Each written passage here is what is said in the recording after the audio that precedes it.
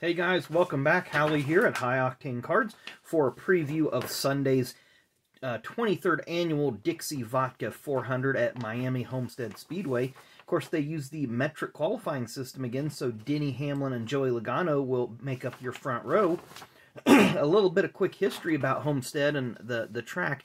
Groundbreaking was in 1993. Of course, this was after the Hurricane Andrew went through in 1992 and devastated the area.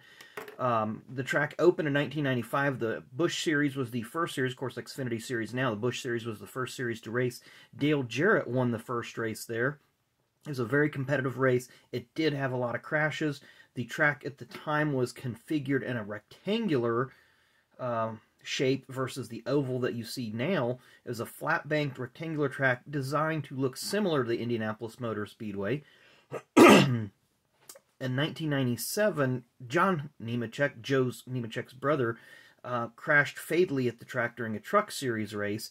Later that year, track management decided to reconfigure the track, and it went to an oval shape, so it looked very similar to Milwaukee or Loudon in terms of layout. Flat, wide, sweeping corners, and just short straightaways compared to what a 1.5 mile track would normally have.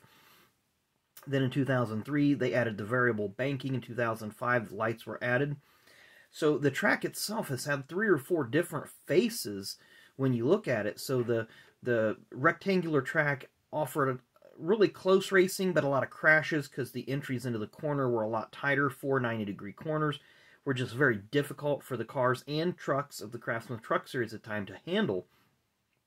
When they reconfigured it into the oval layout, it was very, very flat and became very uncompetitive, and they were actually using the apron of the track to get the cars to turn because it was just, the banking was so flat. I think it was maybe 6 or 8 degrees. Again, you go back and look at races at 99 and 2000, and it's difficult to tell if you're racing at Miami or Milwaukee just looking at the track surface.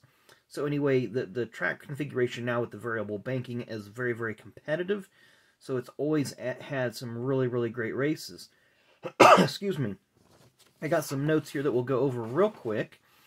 From 2002 to 2019, it hosted the final Cup Series race of the year. Of course, Jamie McMurray has the track record.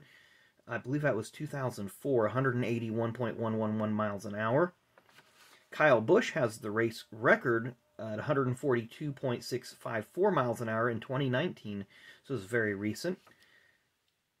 Tony Stewart won the first Cup race in 1999. Of course, we talked about the configuration change in 97. Busch Series started in 95. Cup came in 98. I believe the truck started in 97 as well. They ran an exhibition race in 95 and 96. I think 96 or 97 was the first truck race. In 2004, of course, this was the first year of the playoff format, or the chase for the Cup, as they called it back then. The 2004 race had 14 yellows for 79 laps. Almost a third of the race was run under caution. Kind of a couple interesting other stats here. The pole winner has only won 3 times at the track, and Denny Hamlin has started the furthest back in 2009 when he started 38th and won the race. Another interesting fact that I looked up, Jack Roush's team, Roush Fenway, won 7 of the first 12 races, and they have not won since. So I thought that was pretty amazing, the dominance that Jack Roush's team had early on at Homestead, under 2 different configurations. Because mind you, the Busch Series did run on the rectangular layout. Pontiac won the first 2 races, Dodge won the 3rd race there, and those 2 manufacturers, of course, are no longer active. Ford has 8 wins, Chevy has 5, and Toyota has 6. So pretty even there when you consider the layout of the field. I believe Chevy has the most cars right now. Chevy and Ford have the most cars. Toyota has the fewest, but they seem to be the strongest recently. My favorites for the race, and again, this is just would be if I'm doing DraftKings or something, the guys that I think you're going to get you the most points.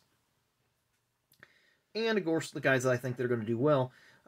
Denny Hamlin, Kevin Harvick, Joey Logano, and Martin Truex Jr. Those 4 have been very good recent winners at the track. Of course, 3 of those guys have won championships there. Hamlin has the most wins of all the active drivers with 3 wins.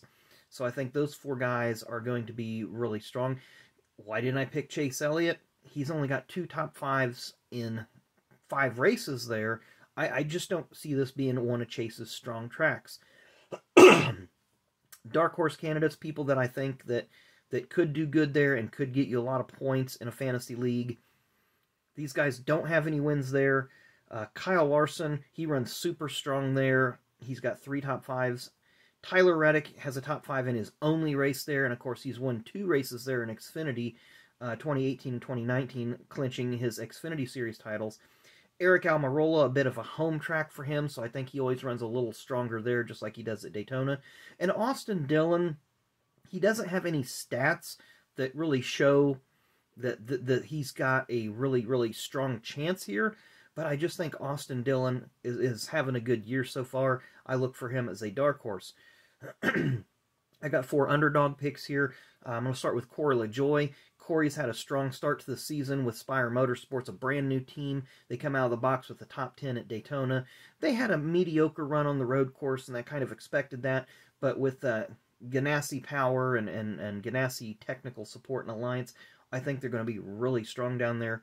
I think Chase Briscoe is a candidate for a strong run, even though it's only his 3rd career start in the Cup Series, and it's his 1st at Homestead. I think he'll do fairly well. Ross Chastain, again, I look at him as an underdog because he hasn't had the opportunity in the top-notch rides in the Cup Series to really show what he can do just yet. And this one's kind of going out of the box a little bit, but Daniel Suarez. Again, it's a track that I think suits Suarez's driving style. He did win the Xfinity title there a few years back. And the Trackhouse team, they seem to be just gaining their steps and picking up pieces. They got caught in the accident at Daytona and had a pretty competitive race at the road course at Daytona. But to a few of the people here in the lineup, which I've pulled up now, Michael McDowell, of course, has had a really strong start to the season. He starts 6th under this metric qualifying. I don't look for a lot of things from him, although this is the, outside of road courses and super speedways, Daytona and Talladega, this is the only other track that Michael has a top 10 career finish on. So he could do good, but I just don't see him hanging up there very long. Again, we talked about Almirola and Larson.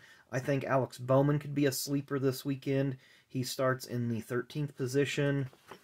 Bubba Wallace, you know, this new team with the technical support from Gibbs, I think they could be pretty strong. They start in 19th. Matt DiBenedetto, if you want to go for somebody that's going to gain points for gaining positions, pick up Matty D. He starts 37th. I think he could be a sleeper pick as well. There's just all sorts of strong guys sprinkled all throughout the lineup. Only 38 cars starting, so nobody DNQ'd for the race. There are 17 Chevys, 16 Fords, so pretty even with those 2 manufacturers, and only 5 Toyotas, so the 4 Gibbs cars and the 2311 team.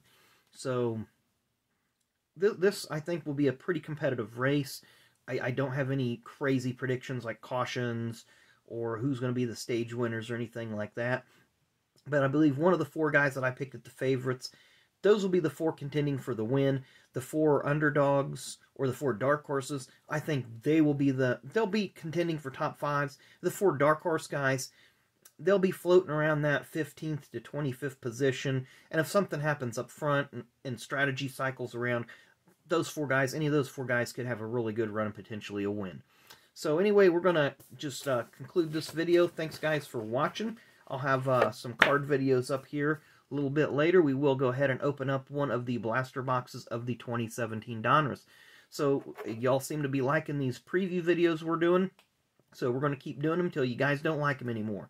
I'm having fun with it, learning a little bit in the research that I'm doing and kind of going down memory lane a little bit myself, thinking, yeah, I remember when that happened, or man, I forgot all about that. So it's kind of cool to go back and relive some of this NASCAR history. So once again, thanks for watching. Appreciate it. Tune in a little bit later, and we'll be opening up some of these 2017 Donruss, one of the 2017 Donruss blaster boxes. So thanks again for watching. Enjoy the rest of your Saturday.